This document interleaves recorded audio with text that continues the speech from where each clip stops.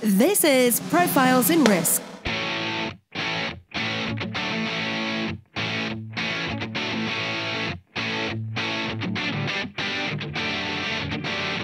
Hosted by Nick Lamparelli.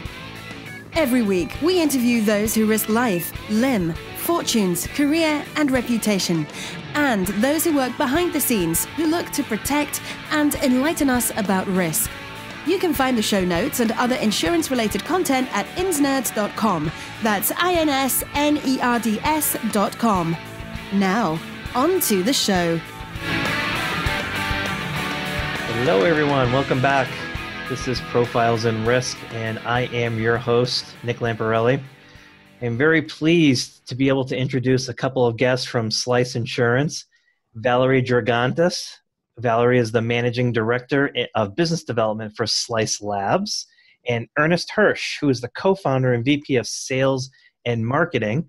Slice Labs is a leading on-demand insurance cloud platform provider that empowers insurers to deliver new value to customers through direct insurance or insurance agent models without investing in infrastructure to provide customized on-demand, that's going to be a key word throughout this conversation, pay-as-you-go insurance products.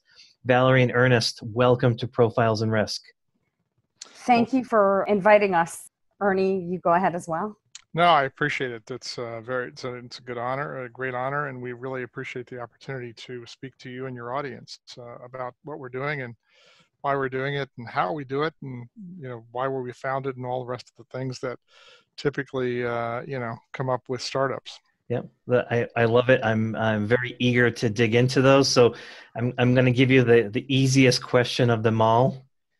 What is Slice and what does Slice do? So I can dig in, Ernie, if that's okay. Please. Great. So Slice was reinvented. Essentially, I worked with the founders, including Ernie, for a number of years.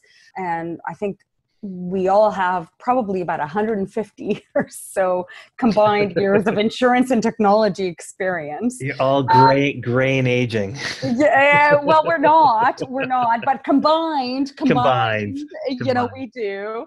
But we wanted to reshape insurance. And what does that mean? So we're in the insurtech space. As you said, we're an insurance as a platform and services organization, but we wanted to basically, build an organization that was built from the cloud down and not from the ground up. And what does that mean? That means that the old way of doing things, and I don't mean to disrespect anyone by saying that, but the old way of doing things is a lot of implementation fees, a lot of IT, a lot of, the old mothership, everything is included, et cetera, which makes it very difficult for organizations to launch products quickly into the market space. Consumers are, have a very different mindset. They want to buy insurance differently, and they don't want it sold to them in the way that it was typically sold to them, which was, 150 underwriting questions and whatnot. And so we felt that there was a gap that we needed to serve, and we launched our own initial product for the purposes of testing that product and then testing the platform of what Slice would become, and with the intention of, what Slice would be. So that is, a couple of things, a few things actually: technology, methodology, and insurance. When I've met Tim Attia, who's a CEO, yes, and I met Seth, and so I'm very familiar with Slice. And then as you're describing it, in my mind, I'm like, that's not the Slice that I know. The Slice that I know is like the Airbnb insurance, the Uber insurance. And so I want to tap into the on-demand part, which gets to what you were saying, Valerie, which is how consumers want to consume products and by default, in insurance, and how you've transitioned to a model that's much more encompassing, where you're helping the entire industry sort of try to leap that hurdle. So can we start with the initial product, the Airbnb, the Uber, the on-demand, that part of it? and talk about how you're transitioning over to helping other carriers kind of do the same thing. Maybe if I could take that one, Valerie, if you don't mind. Sure, I thought I would, but you go ahead, Ernie. Help answer that. Honestly, Slice as a company really was founded, when we sat around, Tim and Stu and myself, we sat at Stu's dining room table, just over 3 years ago, and really thought about what it was that was going to make a difference to consumers for the future, and or just insurance distribution and kind of the way that things are done.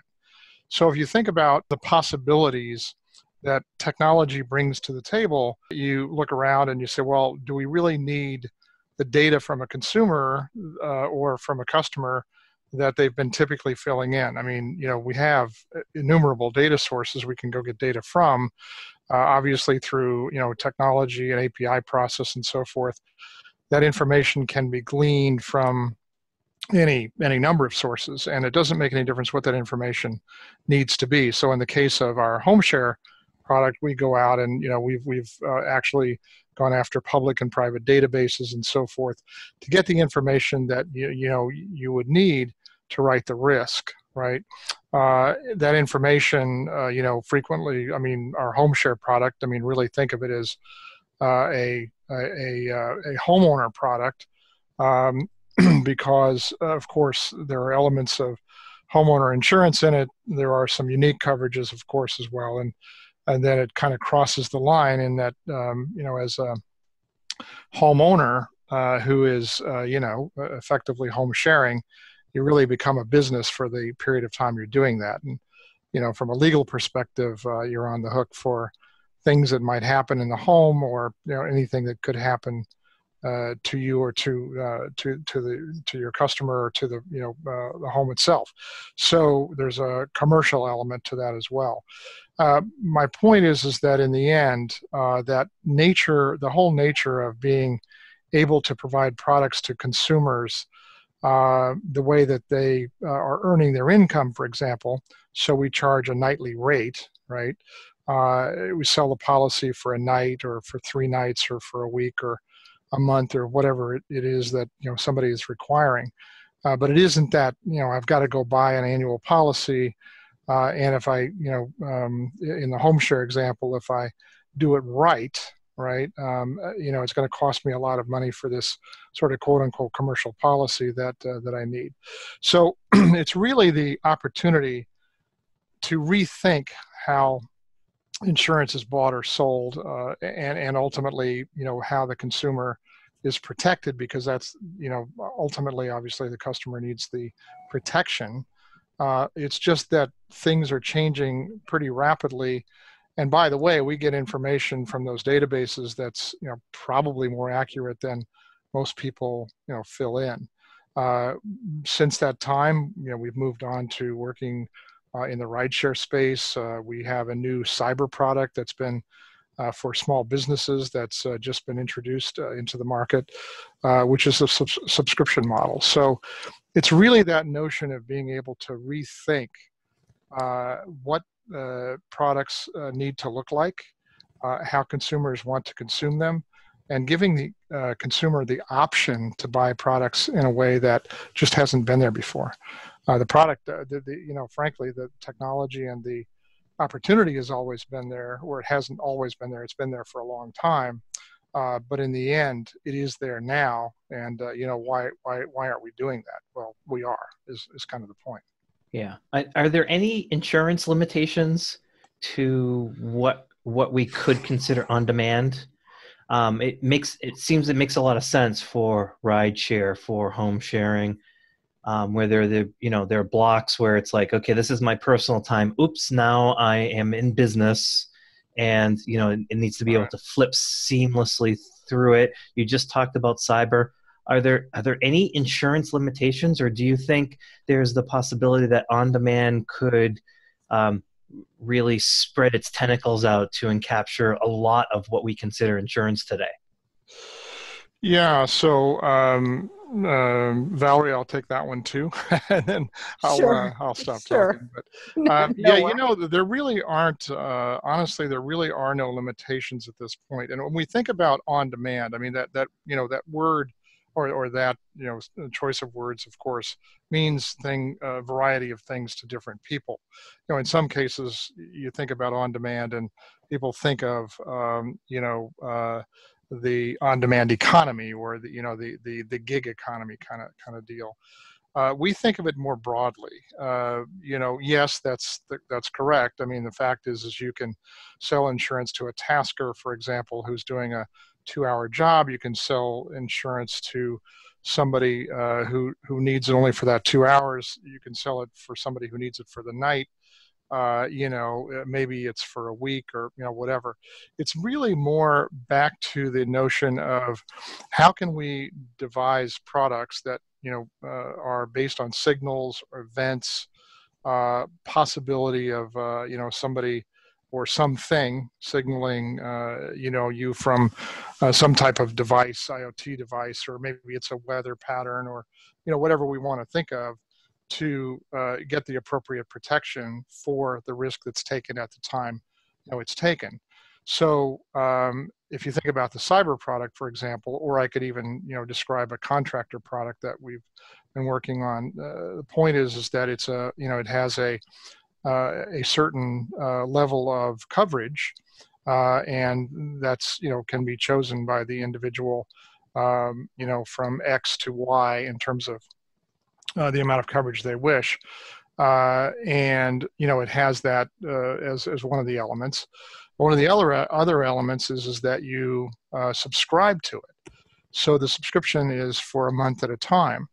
And do we have this sophisticated billing system? No, it's just you put it on your credit card. So at the end of the month, let's say that we provide an opportunity for a risk score. That risk score, in that case of the cyber product, then dictates what you might pay for the insurance. We encourage people to take action that would lower their cybersecurity risk. As a new employee comes in, the education that may be necessary, the security that goes around what they do with their computers and their networks and so forth. So all of those things are taken into account, and we get signals based on a variety of inputs that allow us to provide that kind of a score. And that sometimes in fact, what we're looking for, honestly, is people to take that risk score down, and then they pay less for the insurance. So there's no real. So, for example, let's think you could think health insurance. You could think term life insurance. You could think travel insurance. There's really no limitation, as far as we're concerned, as to how people should be consuming. Even if they needed homeowner insurance, for example, a homeowner type product that could be embedded in a mortgage, for example, as it's allowed from a regulatory perspective, and then it's just part of your mortgage, right? And so you pay for it on a monthly basis, becomes part of the system, and everybody knows. Instead of it taking 29 days, for example, in the homeowner case, for some buddy to let their mortgage company know, or the insurance company to let the mortgage company know that you've got insurance, it could take 29 milliseconds. So we think that ultimately the future of this whole thing is going toward a sort of an embedded opportunity. That is, insurance embedded in a service, right, of some type. So, yeah. So long way of saying that, but that's the insurance cloud service platform, correct? Correct. Okay, so my question is, there's always what I've found in insurtech is, you build this technology and you can do one of two things with it. You can keep it for yourself and create that underwriting or distribution advantage and try to maximize the value of the technology that you built to get an edge in the marketplace that way. Or you become the marketplace. You sell it into the marketplace to help them. Could either of you talk about that trade-off, that it's almost like a dilemma in a way of making that decision of how do you maximize the benefit of the technology? Valerie, you want to take that, or you want me to? Sure. I'm happy to take that. So ultimately, what Slice is not necessarily a distribution channel or a dilemma channel or a disruptor channel. When we came to be, we came, and if you picture a quadrant and you picture, the upper right hand of the quadrant in marketing, for instance, we talk about what is the new, and the new is, Slice being the new way that consumers purchase things, the new way that insurers engage, and we engage with them for that matter, and the new way that we launch products into the marketplace. So there are those three things that are the new, which help insurers to get into the space of basically following consumers, but not just following consumers, being on top of consumers, being ahead of consumers, because at this stage in time, and if I can go back to our lineage, we've seen that insurers are not there. So we are seeking to be there and to help insurers to be at that place in time where. Yeah. Sorry, go ahead. You want to? Well, no, I just thought I'd jump in here for a second, and in the end, if you think about the marketplace, and I understand where you're coming from a juxtaposition perspective, and the tension, right? So how do you assist? How do you do your own thing, right, in terms of technology that you're using, and being able to distribute in a new and unique sort of way? Although it doesn't, what's interesting about the platform is it doesn't make any difference, frankly, that if somebody wanted to do a product that was fairly traditional, but they wanted to digitize it, because of course it's a fully and fundamentally digital platform, built from the ground up. You get this opportunity to eat your own dog food, so to speak. So it really is, it's an interesting euphemism, a really interesting term, right? Idiom, right? Because if you think about it, the first thing that we did was to create the home share product. We've got the cyber product out next, and there's some other things that are on the way. And the reason for that is because we needed to put together the platform in a manner in terms of the what we're actually doing, not only with the technology but the processes, the opportunity for us to have the processes and so forth that allow us to then provide that same opportunity to insurers. So we thought from the very beginning, really, when we sat down at that dining room table, as I mentioned, and there were just the three of us before we had any employees at all. The thought was, if we were able to do what you're talking about, but at the same time assist the industry, we think that that's a pretty good thing. There's no reason for us, for example, to not want to, work with insurers or work with banks or work with, somebody who thinks that they would like to offer a protection product to a consumer. It doesn't have to be just a carrier. But in fact, the point I'm making is that for anybody who wants to be able to offer through a platform that, has cost advantages, is fully digital, understands and is replete with, all of the things that are required for a really significant and best customer journey, because that's the one thing that we always are focused on so much when we're, working on products and projects for folks that, and methodology for folks that, are subscribing to the platform. At the same time, we're gaining knowledge to be able to put products out that we may want to put out on our own. And in fact, what we really think of this is this significant partnership that word gets overused an amazing amount, of course, partnership, but we really truly believe in that.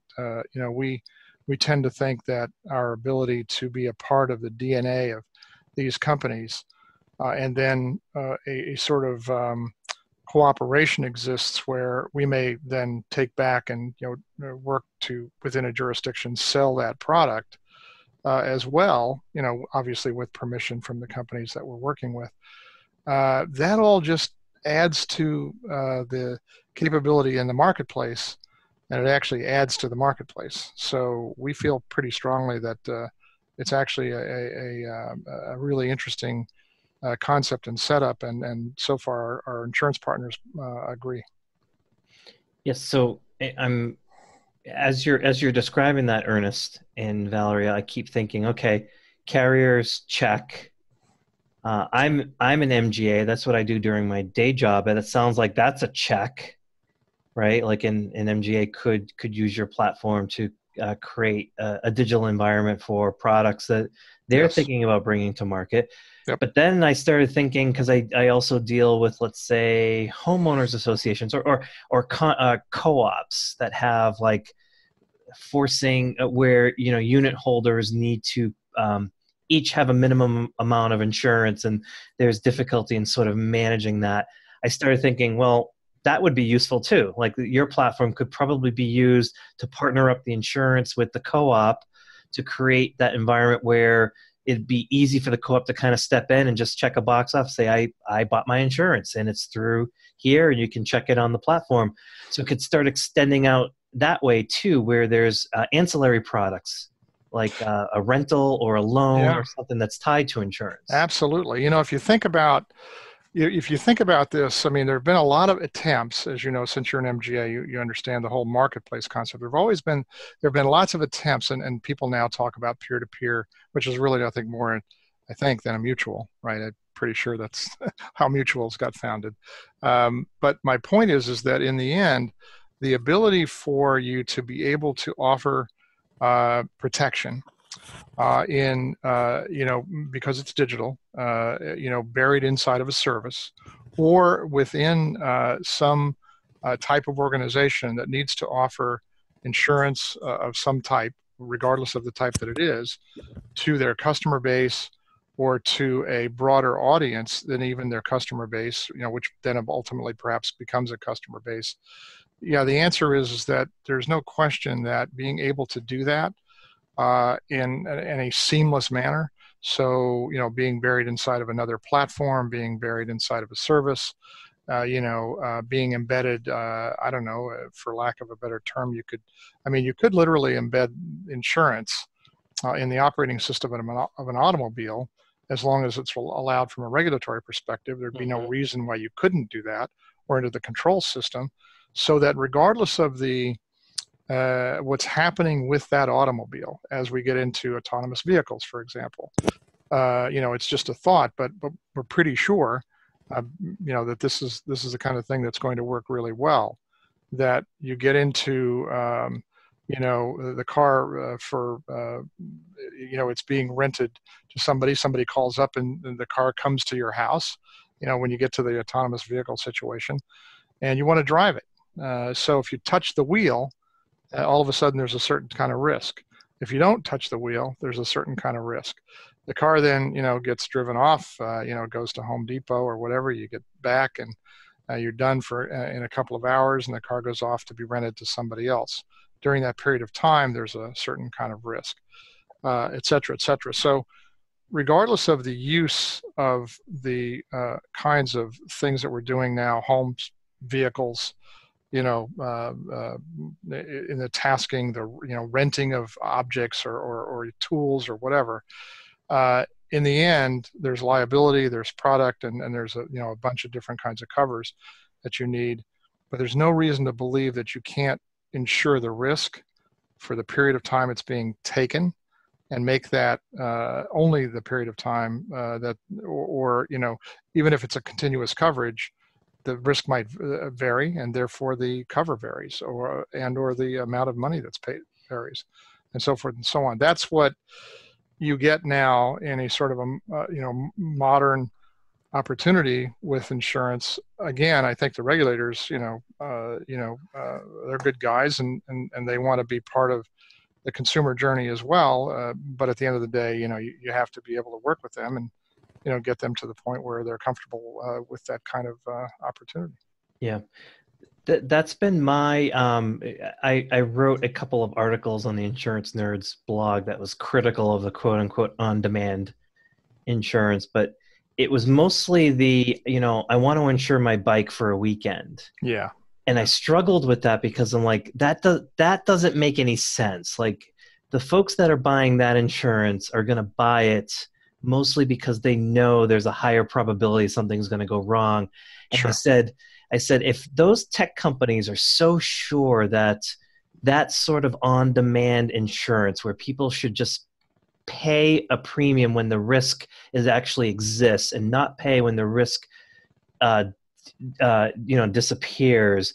What I said is that then the technology exists to kind of wrap it all up where the customer is not required to kind of buy it and then get rid of it. The technology takes care of it itself. The technology itself knows and can cycle through, okay, the car isn't, like as you described, the car is in motion.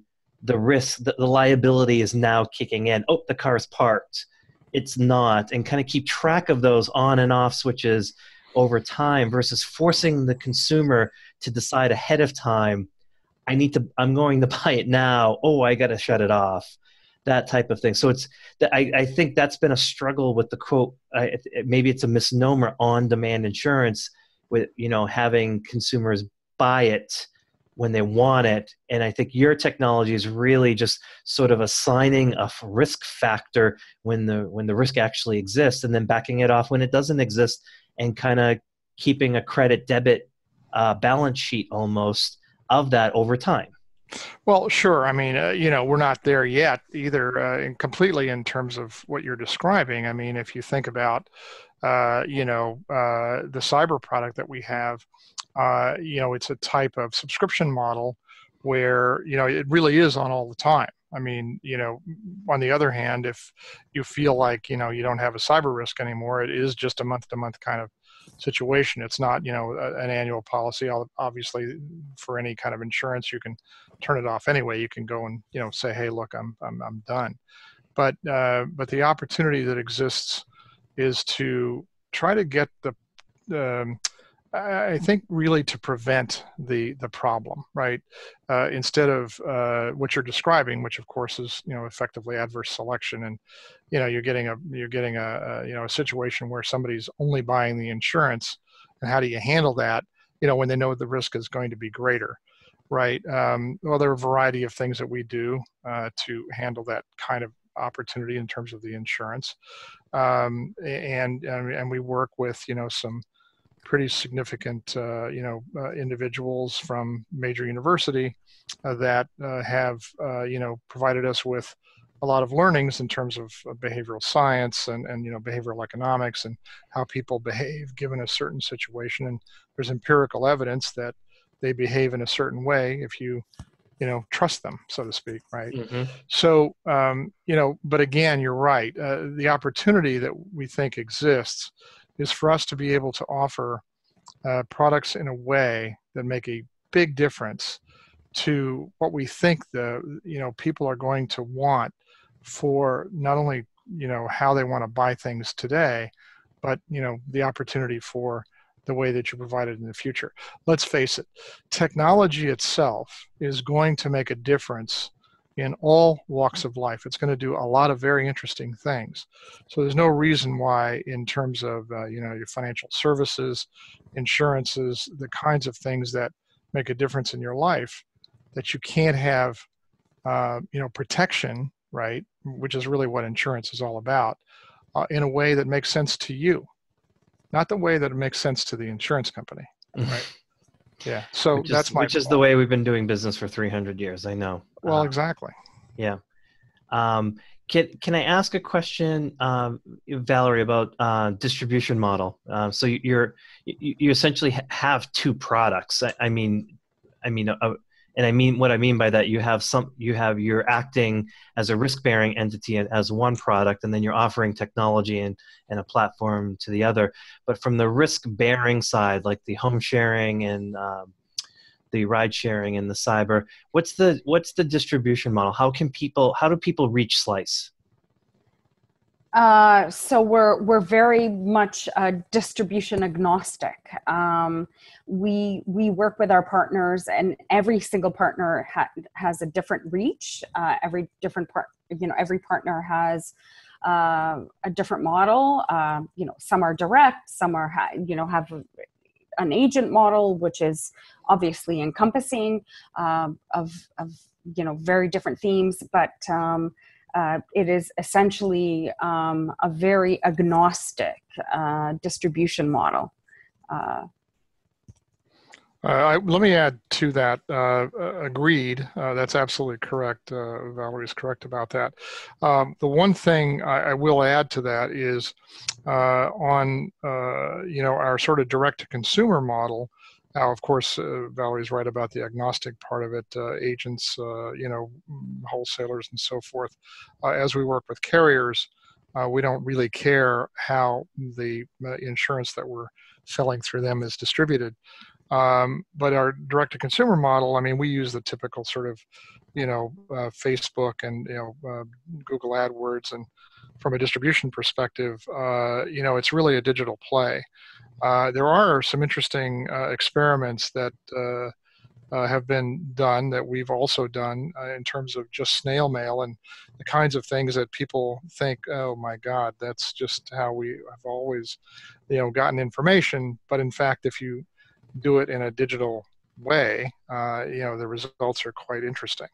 But so from a distribution perspective, for example, in our home share product, we distribute, direct to consumer through the, various social media platforms, the advertising that we do, and so forth. On the other hand, we also have some distribution partners that are not dissimilar from what you were talking about earlier in terms of, cooperatives and so forth.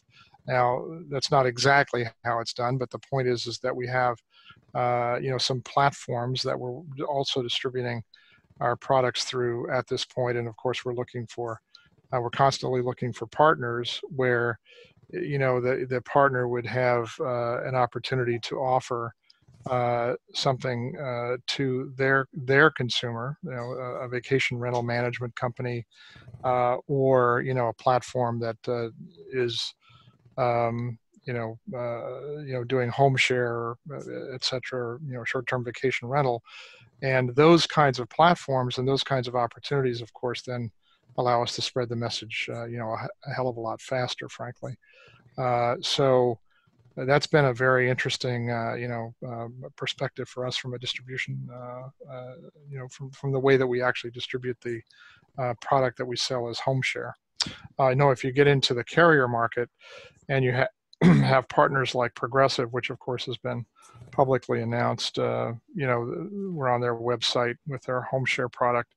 The bottom line is that kind of opportunity for us is something that we feel very strongly about, and that's also a very interesting kind of way to distribute the product as well.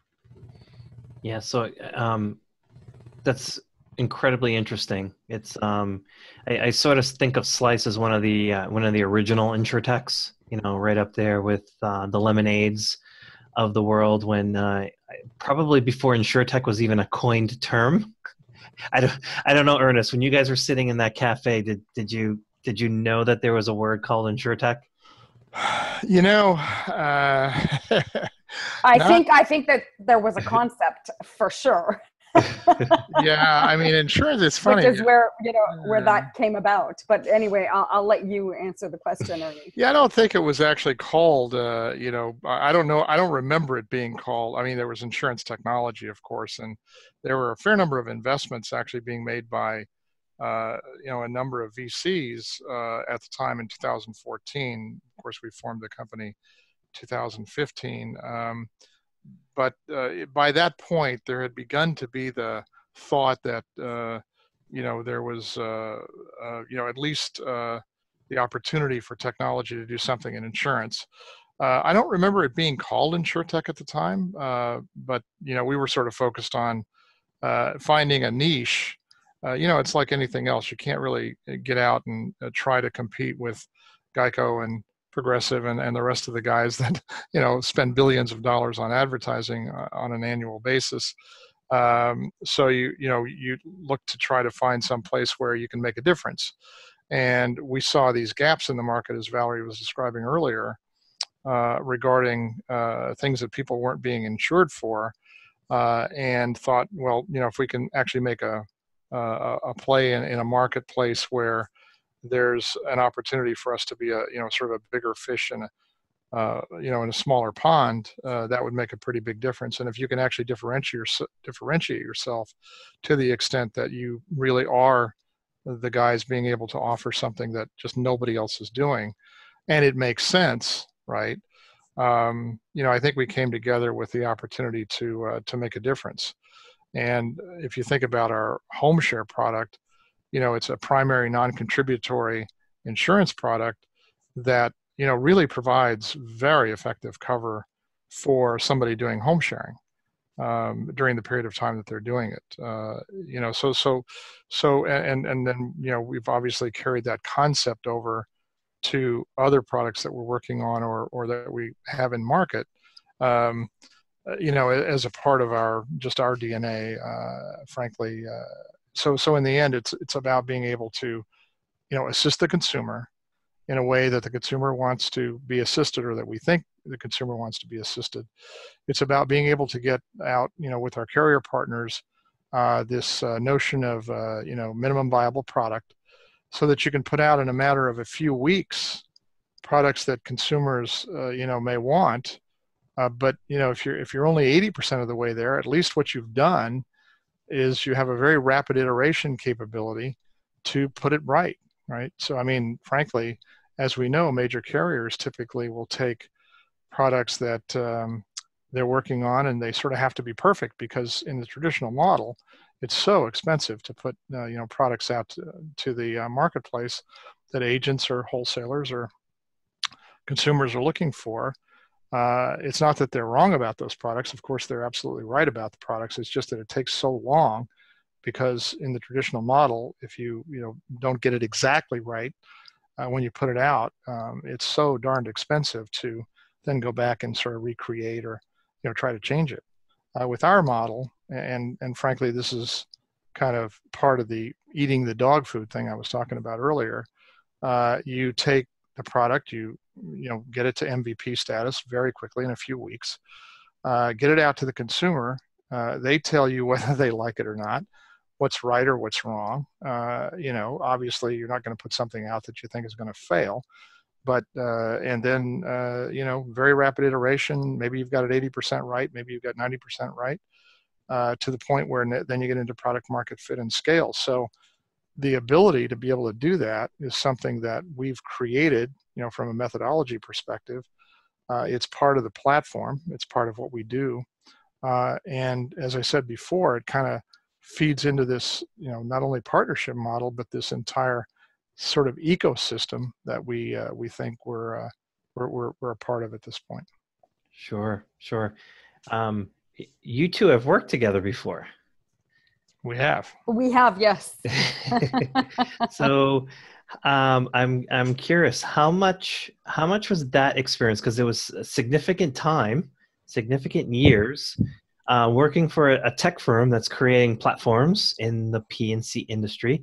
How did that experience help both of you with your execution and maybe even the creativity or the innovation of the idea for something like Slice?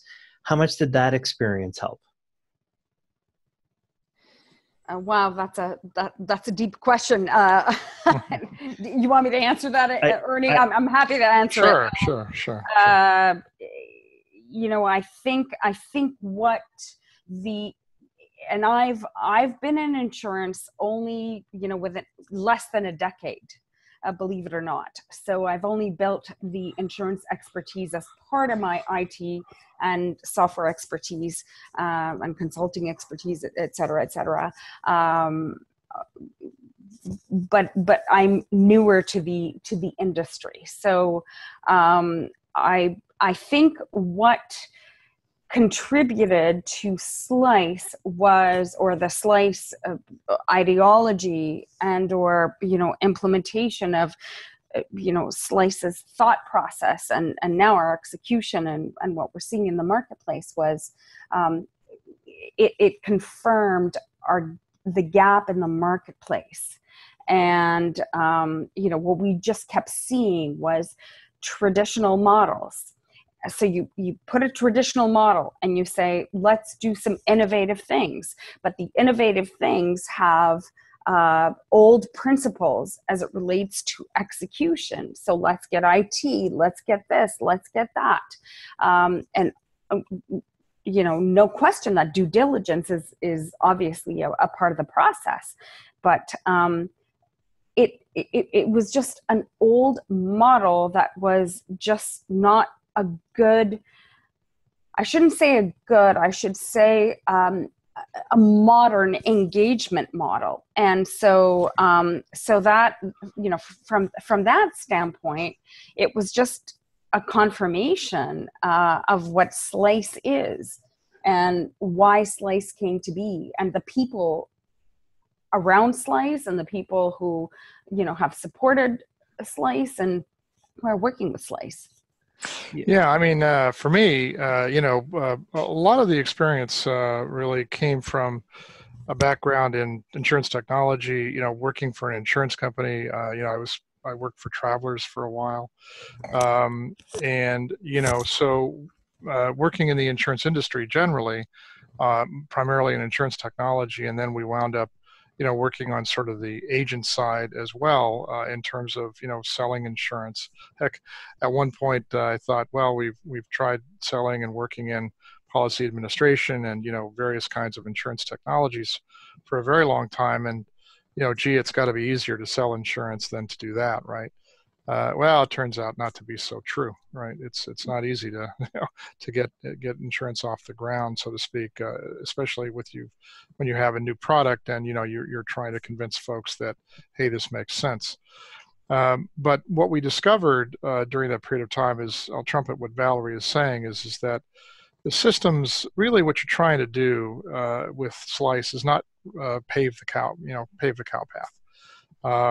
Again, an idiom, but if you think about the way that people sort of try to transform their companies, and I hear a lot about, well, we're going to make it a digital organization, but what they really mean in most, well, not in all cases, but in many cases, is what they're trying to do is to transform, either a paper process or a process that really is nothing more than, making electronic a process that they have that has been used for decades or literally even hundreds of years, and all they're doing now is you're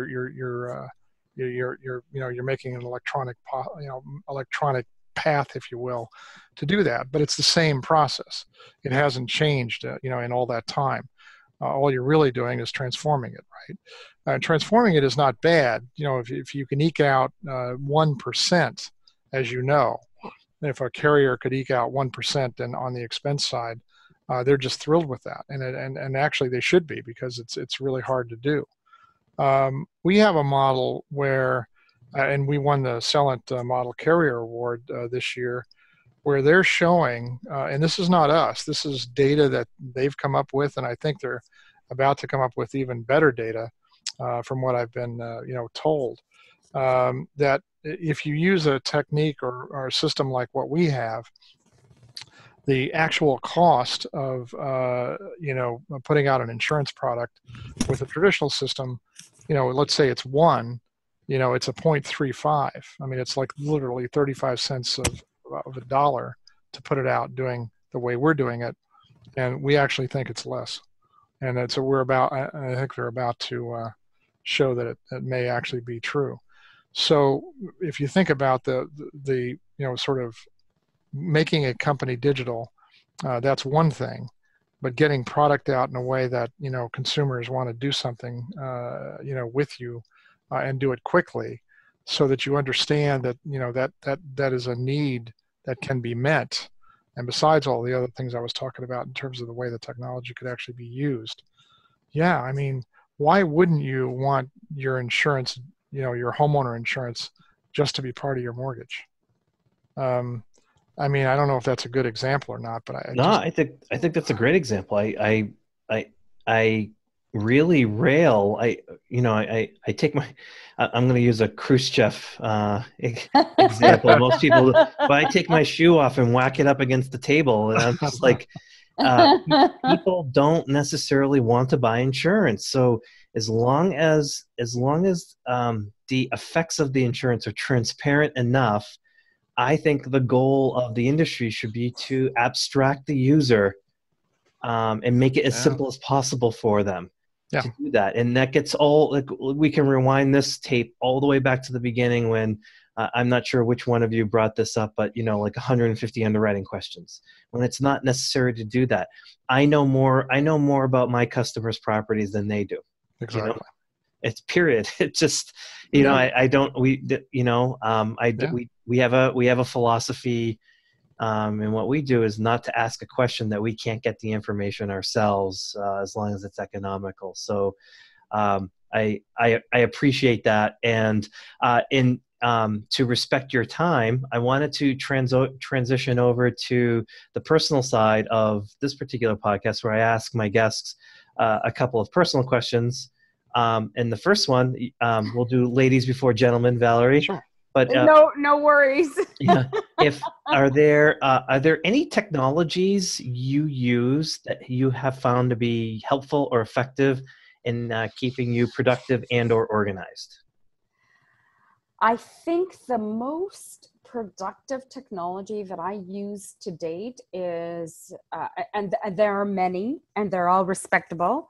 But the one for me that has worked the best is LinkedIn, to be honest. You're not the first? Yeah, no, I'm not the first. I'm not the last. I'm not the 50th. I had someone that said coffee. Oh, okay. So, it is an amazing technology that just keeps people like us, connected and in tune with each other. And I've just found that it's just the most productive technology for me, for that matter. From my work perspective. Yeah, I don't think you're alone there. Ernest? Well, I use any number of things, to be honest with you. I guess really to really keep things sort of organized, I do use LinkedIn, of course. We use HubSpot at Slice, and I find that to be a pretty interesting technology. The HubSpot Sales Pro stuff, I think, is pretty solid. Not to denigrate any of the other CRM type systems that are out there, but I find that one to be pretty useful. Because if you think about, we can use it from a marketing perspective. We're tied into it because we have, and honestly, some of the technologies that we use internally, we have some things that are proprietary to us in terms of the databases and so forth that we use. We hook that into HubSpot, and we're able to understand, what customers are doing. Again, think of it as really, when I mean digital, I mean a digital platform, from the get-go. So for example, we do the streaming analytics. We don't do the analytics after the fact. We know what the customer is doing when they're doing it. And so all of that leads to then, better customer engagement, our ability to provide customers with what they're looking for at the time they're looking for it. And, and in some cases to recommend things to them that they may not know that they're looking for, right? So that ability to do that in the platform, I think, is something that's quite interesting. And we do use, tools, as you're asking, around that to assist us in doing it, because, why build absolutely everything when, really what we're focused on is trying to provide, the best possible customer journey to folks. Yep. And that also is not the first time someone has brought up HubSpot, and I've actually used it and love it. I think from a CRM standpoint, well, first of all, I think their base product is free, so Yes. Yeah. no excuses to not try it. But I've never used the pro version, but I can imagine just looking at what they give for the free one that, and how you're describing that it would be quite Yeah, valuable. it's not very expensive either. If you have 50 people on it, well, okay, then I think it gets to be, Yeah. it could be pricey, but and of course by that time you do an enterprise version. But yeah, no, I like it, and I think it's no more than typically what one of the other CRM systems might cost, and pretty effective, as Yeah. a technology. Okay. Final question. Valerie, are there any books? Our audience loves book recommendations. Are there any books that you have found that were influential? And it could be business or personal, fiction or nonfiction. Anything come to mind that really had an effect on you? There are a lot of books, definitely personal and professional. I think the number one author that I love to reference is Malcolm Gladwell. Uh, he just writes books that are, out of this world, but in this world, in terms of thinking, in terms of, people talk about work-life balancing, and I like to think of work-life blending because it's all blended together. And so he somehow has a way of writing about, themes of life that are about this world. The world is flat, the outliers, blink, a few of the books that I can reference. So those are some of the books that I would say, or this particular author that I would say Yeah. it has influenced me, and more particularly because he is, about the person and business. It just has such a complex Completely. intervention, if Yeah. you will. And I don't like to use the word intervention, but it just has a very nice introlection, if you will. Yeah. I enjoy his book so much that I buy the book and the audio book. Oh, you do, For right? one thing, he's got a very soothing voice, so it's perfect for like a plane. Oh, Uh, wow. Okay. I've not but heard his audiobooks. for a walk or whatever, and you learn so much. And I get very frustrated when people dig on him when they say, that the 10,000 hour rule. That's just like that doesn't cover everything. And it's like that's not what Malcolm Gladwell does. He's not writing a scientific treatise. He's basically giving a generalization that if you do this or on the tipping point, if these certain things, they're general models that we as humans can use to make other decisions or help us in our day-to-day life. It's like it's not more complicated than that. Come on, people. It actually is not. And the fact of the matter is that anybody will, criticize anything. Yes. And with social media, it's so easy to do. Everyone has a forum to do that. So Right. including myself. Um, Ernest, you have big shoes to fill. You have the final question. Lay it on us. What books have been influential in your business and in Well, personal yeah, lives? it's funny. I read a lot of different things. I'm reading a book as we speak by some authors. I'm going to not get the name right, but it's called Digital at Scale. So, I'm sort of, I read a lot of different things. I also read foreign affairs because I'm a bit of a political science and history, not job. So, but the Digital at Scale book, I think, is really quite good from a business perspective. But I'm a history buff, so I tend to read outside the sort of business community. Reading a book right now called "The Republic for Which It Stands" by a history professor, Richard White, and it's about the United States during Reconstruction and the Gilded Age, which really is 1865 to 1896. Because quite honestly, we may be going through, from a political perspective in this country, we may be going through something not dissimilar from that. So it's been interesting in terms of, you've had when you go to college and, even after and reading a lot of American history, that's a period that tends to get skipped a fair amount, but is really fascinating for me in terms of what happened during that period of time. And how it might lead to some lessons that we could learn about our current period. So that's really it.